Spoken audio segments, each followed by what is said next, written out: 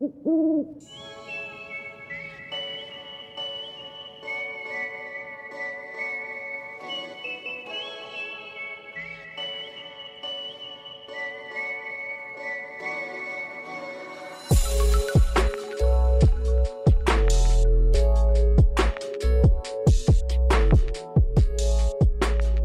back to the Owl Talk podcast. I'm your host, Drew Carpenter. Today, we're diving back into the history of Sigma Pi, specifically what was lost throughout the years. Past Grand Sage Joe Palazzolo and Grand Second Counselor Christian Miele are here with me to recover the past of our fraternity. Joe and Christian, welcome back to the podcast. Thanks. So I've got a couple questions for you guys today. If you all are good with it, we'll go ahead and roll into them.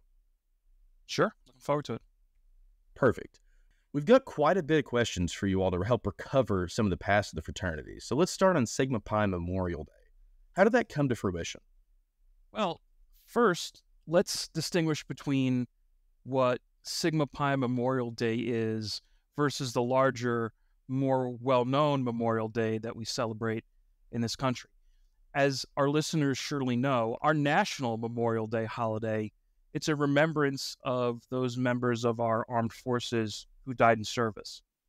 Our Sigma Pi Memorial Day, it's not specific to the armed forces at all, but rather this is a day to recognize those brothers who've passed to the Adam on high. So I just want to make that clear distinction between the two events because their names are so similar. Now, from what I've seen in the Emerald Archive, actually it's in the second issue of the Emerald back in October 1st, 1914 was when it was published. There was a brief paragraph talking about some of the business that took place from the fourth biennial convocation, and I'll just read you that very brief paragraph now. It said, "The National Memorial Day of Sigma Pi was changed to the first Sunday in May. On this day, each man should wear a small piece of crepe under his pin, and services will be held in all chapter houses of the fraternity, honoring our beloved dead." And that's it. That's all that's in the early archive of the magazine. And by the way, our Emerald magazine is essentially our national public record of the fraternity.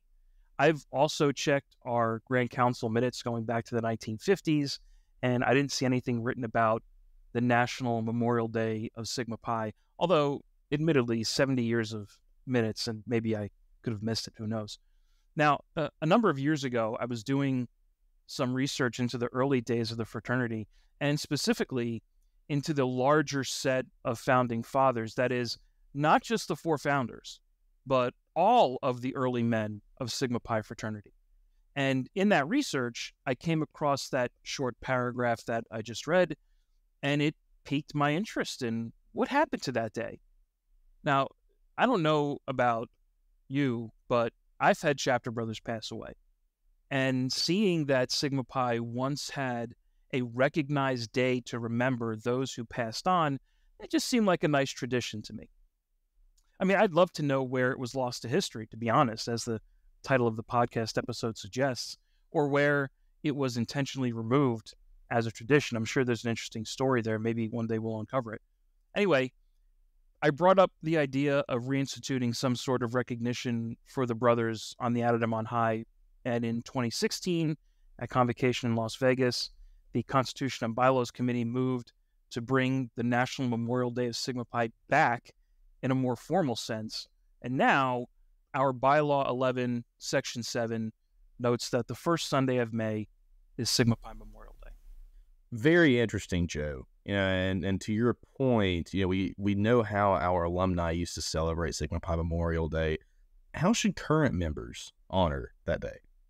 Yeah, that's a good question, Drew, because most of our undergraduates, thank God, will not have to face the tragedy of a chapter brother passing away while they're in the active chapter. So let me offer a few suggestions on how to recognize Sigma Pi Memorial Day. First, for our undergraduates, I think a tasteful social media post might be a good method of acknowledging the day and offering a few comments, recognizing that both in Sigma Pi fraternity and, of course, in life, we build on the successes of the generations who came before us. Something short and direct, I think, would be a very good approach at recognizing the day for our undergraduate chapters. Second, for our alumni, and especially to our active alumni clubs out there, the first Sunday of May could be an ideal time to get together for this recognition. But what I want to stress here is that you shouldn't see this as a gloomy or a depressing event. Instead, I recommend that the alumni club host an event, maybe a golf outing in collaboration with the executive office. And at the beginning or the end of that event, when everyone is gathered together to take a few moments and recognize Sigma Pi Memorial Day. Perhaps you can follow the example of the Grand Chapter and have a listing of the names of brothers who passed on during the last year or the last biennium. As you know, we do this at Convocation, and it's an incredibly powerful event. And then my last recommendation is just follow the guidance in the bylaws. The bylaws suggest performing the memorial service, which is in our manual of ceremonies, and that's never a bad thing. The memorial service is a solemn and reverent ritual, and I've seen it performed a few times with tremendous care and consideration. You can never go wrong when you engage in our ritual to recognize our brothers, even those brothers who've passed away. I like that recommendation, Joe. It's certainly something I'm not familiar with, but having seen the first kind of memorial service at the most recent convocation, something I'd love to see more. So I appreciate you sharing that part of history. My next question. So another piece of history I'd love to understand is our province names. How have those evolved over time? This one is a little bit simpler, with a little bit less history involved. But originally, provinces actually used the same naming conventions as our chapters. That is to say, they were assigned a Greek letter designation. So just like you might have Alpha Chapter or Delta Beta Chapter, our provinces were named Alpha Province or Beta Province, etc. And it was the Lewis Moore Constitution of 1912, which was drafted by Byron R. Lewis and Lewis L. Moore.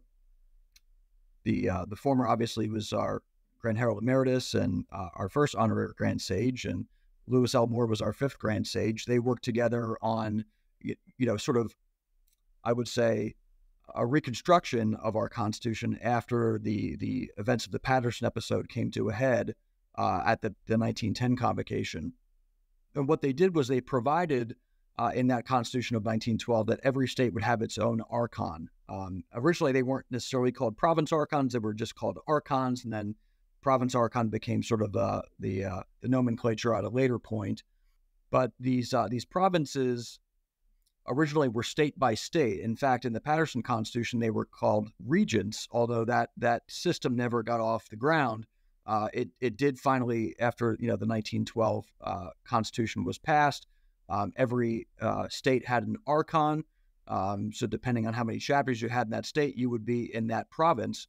And then eventually, as the fraternity grew and provinces became more regional in scope versus just state by state, they were assigned names that better identified and aligned with the general geographic area that comprised the province. So, for example, you might have, like today, the Mid-Atlantic Province or the Greater New Jersey Province or, the Ozark Province. And I think that's a better system ultimately, because if I were just to say to you Alpha Province, you wouldn't necessarily know where in the land of Sigma Pi Alpha Province is. Versus today, if I were to say, the Keystone Province, well, you would know that Pennsylvania is the Keystone State. And so you can probably guess that the Keystone Province would encompass those chapters in close proximity to the greater Pennsylvania area. When I was an undergraduate going to a college in Maryland, no surprise, we were part of what was then known as the Virginia Maryland Province. And so it remains to this day that we now name our provinces, again, based on some, more recognizable geographic area versus just the Greek letter designation.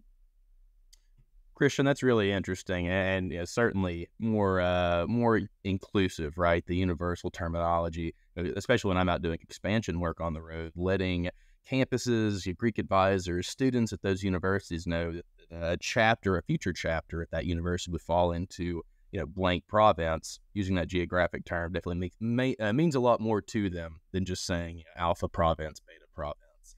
So that's super interesting to hear. Let me just offer a thought or two on provinces. I've served as the New Jersey Province Archon back when it was just New Jersey, not the greater New Jersey Province Archon.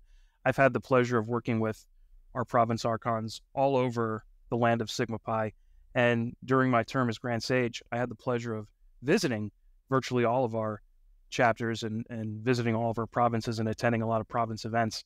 One thing that has struck me over the years is the naming.